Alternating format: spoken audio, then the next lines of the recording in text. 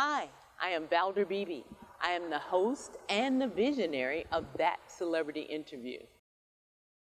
Well, Mina Stark, welcome to the Valder Beebe Show. How are you? I'm good. How are you? I am fine. Well, I want to let you know my audience told me over the weekend they love watching you on Good Bones. Yay, good. Yay, That's always nice to hear. Well, good. And your mom, too. Let her know that, too. Of course. You are here today to give us some help, though. You know, Yes. You're going to have to, let's talk about first. Tell me, how'd you come up with that name, Good Bones, for the show? So we don't actually get to pick it. The network does a lot of research and names the shows. But I think for us, we don't have good bones in our homes. So, I mean, we're trying to put them back. But ultimately for us, the good bones really is the neighborhoods we work in. It's the supportive people, the neighborhood associations, and things like that. So it's kind of a funny title for us because we have all the damage in all of our homes that makes them not have good bones. Well, you've got people now talking about whether or not a house they look at has good bones enough. Yeah. So kudos to you and your mom. All right.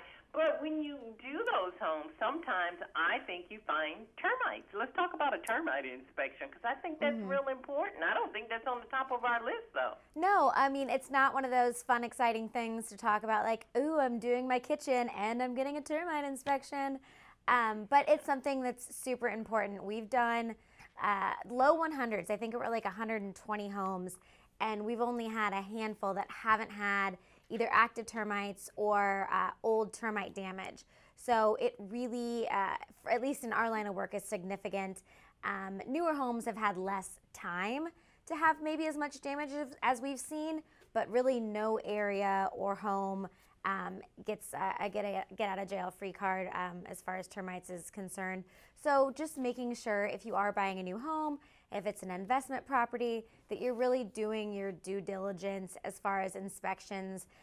Your standard inspector isn't going to be looking as thoroughly for specific items in specific places like your termite inspection would, and it's free, so there's definitely no harm. You want to know that information no matter how much you don't want to spend the money on fixing it.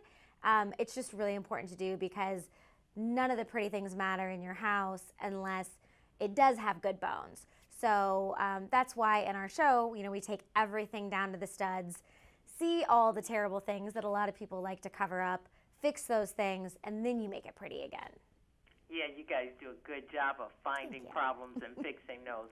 Well, let me ask you, so what if you're already living in the home?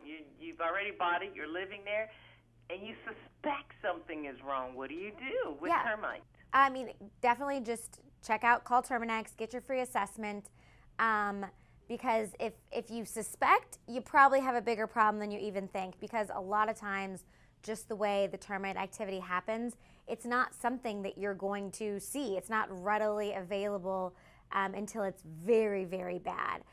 They're going to sneak in, they're going to get into your sill plate, which is really like on top of the block or concrete is the support for the rest of your house. And that's not something you're crawling around in your crawl space looking at day to day.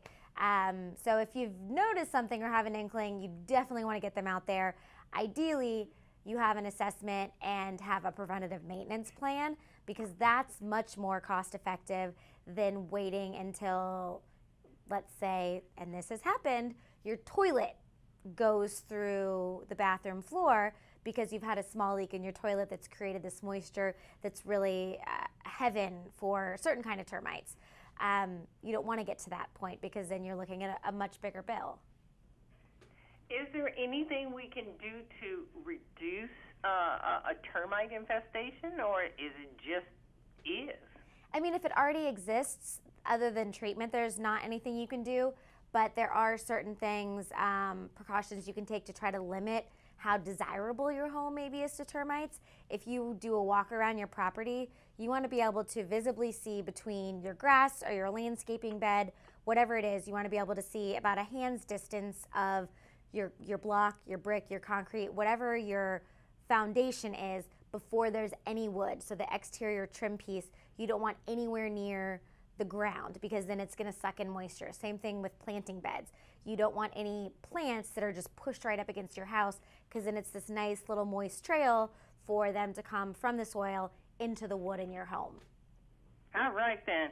I got a question this comes from Facebook. They want to know, does that mulch create termites or help termites, and should they use it up against their home, kind of like you said? Yeah, I mean, it doesn't any differently than any other planting material you would have out there.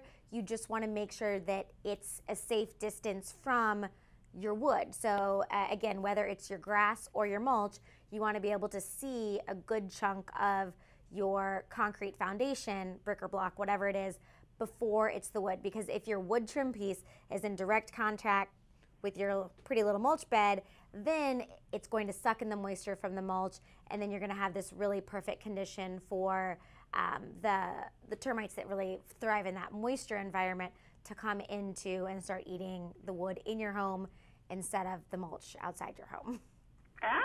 Great advice, Mina. I really like that. Okay, as I wrap up, what's next for the Good Bones family and your family? We have season 5 airing right now on Tuesday nights. Super exciting. And we're filming season 6, so we'll have that coming at you hopefully early next year. And I'm having a baby in 6 weeks, so we've got a lot going on.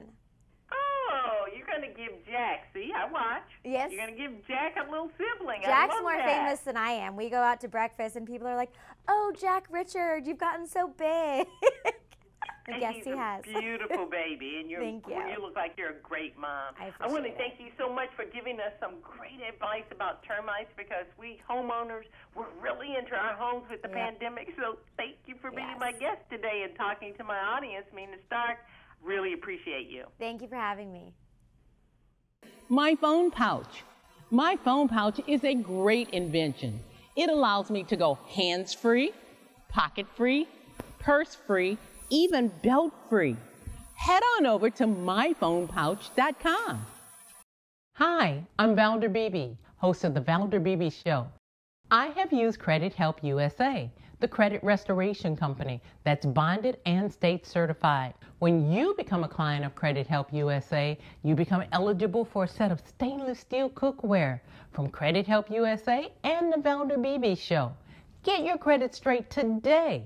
Visit credithelptx.com, click on the Valder Beebe Show icon, and get started living life divinely.